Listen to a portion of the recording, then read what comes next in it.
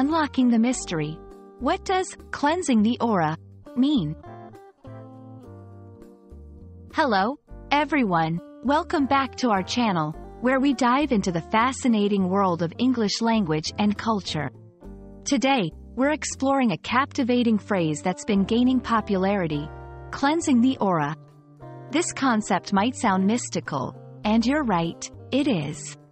But don't worry, we're here to demystify it and explain what it means, why it's used, and how you can incorporate this understanding into your English learning journey. So, let's get started and unlock the mystery of cleansing the aura. First things first, let's break down the phrase. Cleansing refers to the act of making something clean, removing dirt or impurities. This can be physical, like washing your hands, but it can also be symbolic, representing a purification of sorts. Aura, on the other hand, is a term that might not be as straightforward. It refers to an invisible energy field that surrounds living beings, thought to represent one's mood, personality, or spiritual energy. So, when we talk about cleansing the aura, we're discussing the process of purifying this energy field, removing negative energies to promote a sense of well-being and positivity. You might wonder, why do people talk about cleansing their aura? It's a concept rooted in various spiritual and holistic practices, suggesting that our aura can be clouded by negativity, stress, or emotional turmoil. Cleansing the aura is believed to help in rejuvenating one's mental, emotional, and physical state, leading to improved well-being.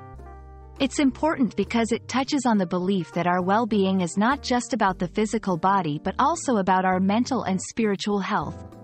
In the English-speaking world, discussing aura cleansing is a way of expressing a desire for holistic healing and balance. There are several methods people use to cleanse their aura, ranging from meditation, spending time in nature, using crystals, to practicing yoga or mindfulness. Each of these practices focuses on removing negativity and enhancing positive energy. The specific method can vary widely from person to person, depending on their beliefs and what they find most effective. In conversations, you might hear people talk about going for a walk to clear their mind, a form of aura cleansing, or using sage smudging, a traditional practice where burning sage is used to purify the space and oneself.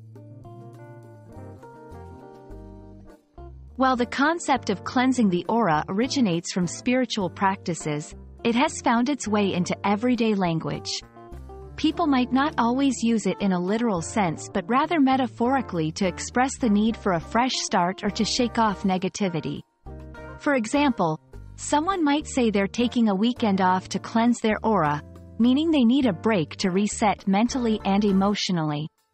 Understanding this phrase can give you insight into how English speakers often blend spiritual or holistic concepts into daily conversation, enriching the language with diverse cultural influences. And there you have it, a deeper look into the meaning of cleansing the aura. We've explored what it means, why it's significant, how it's achieved, and its place in everyday English. Remember, language is not just about words and grammar. It's also about understanding the culture and concepts that shape how people think and express themselves. We hope this video has illuminated this intriguing phrase for you and perhaps even inspired you to think about your own practices for maintaining well-being. Thank you for watching, and we look forward to exploring more fascinating topics with you. Keep learning, and see you in the next video.